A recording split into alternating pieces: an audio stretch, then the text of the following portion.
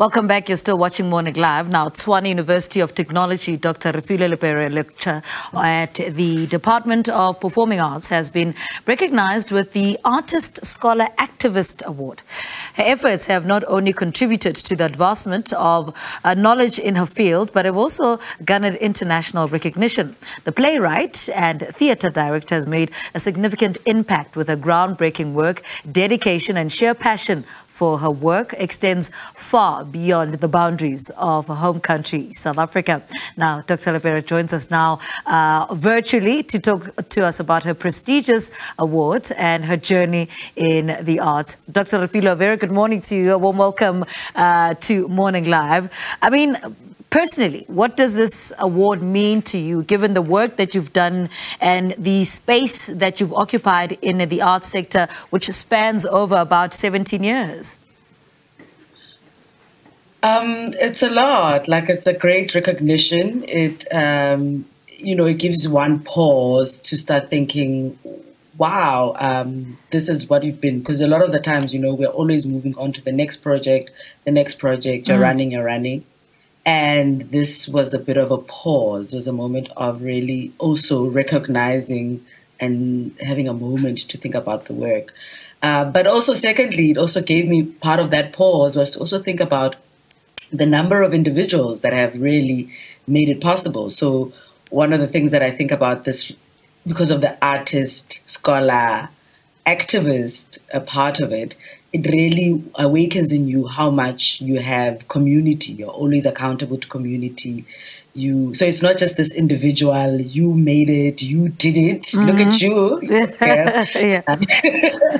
It is, oh wow, it's a collective effort, and really also recognizing how collectively one is attached to different collectives internationally and locally, and how everyone has contributed to making work possible. So it's really a moment of pause.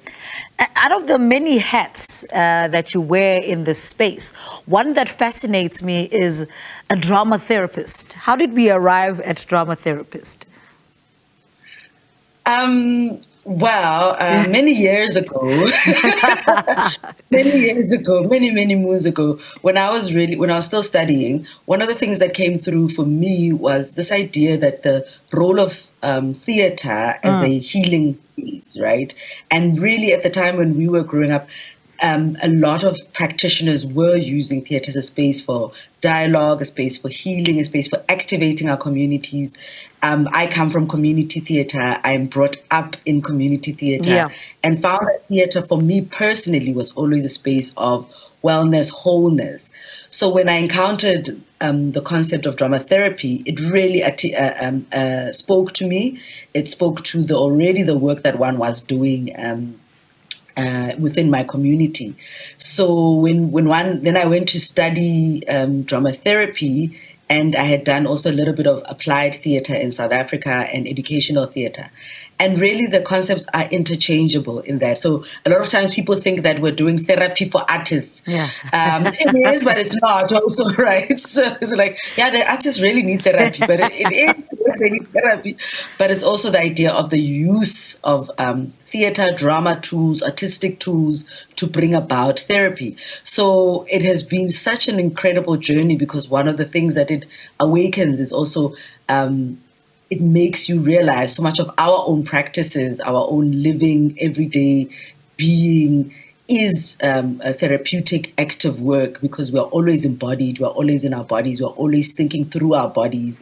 So already one's being was, and it just gave me just a beautiful experience of having to say, I am valid, I am real. And so even having studied it overseas, but having to come back and realize that actually we've been having it. It's just that for us, we don't necessarily articulate it in that form, but it is something that one has always been doing. So it's the use of dramatic and artistic tools to offer healing, to offer wellness, to offer wholeness. And that's what music is. And speaking of international, I want to talk about the strategies that you employ, to disseminate your work internationally and reach a wider audience. It's very hard. The strategies we use, I think part of as artists, you really have to be part of a collective. And one of the, for me, is I'm in a number of, I'm community accountable. I always think about myself as community accountable. So one of the ways that to disseminate one's work has been to be part of collectives that are able to link up with other communities outside of South Africa. So that has opened up the possibility to be able to be recognized internationally. So one has colleagues in the Philippines that you're sharing and working with, colleagues in the US, colleagues in the UK, and always consistently, really, it's about building community wherever one works. So it's not just about showing up and just performing, but really building community. So, for example, recently, I'm part of a collective at Georgetown University, and it's called the Woodshed Collective. And that is also work that has happened because of a 10-year relationship with a colleague of creating in community and making work in community. And then that coming and culminating in us last year going to Georgetown and finally creating now this community of artists. So it isn't just a very simple, it's not always easy to access, markets and all of that. But I think part of what I'm also learning and sitting with and beautifully sitting with it is this idea that having to create relationships, create community, and that those becomes the spaces of entry point. Another one is we are about to do something next year in Switzerland.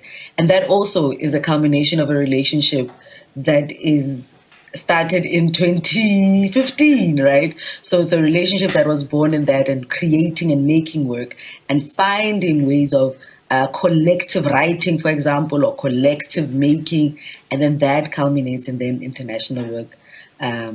So it's not always just, oh, today I want to come out and then I'm going to be, but it is systemic and working and building relationships. I think that's more important. Building relationships, building friendships, building community with others, and creating in community.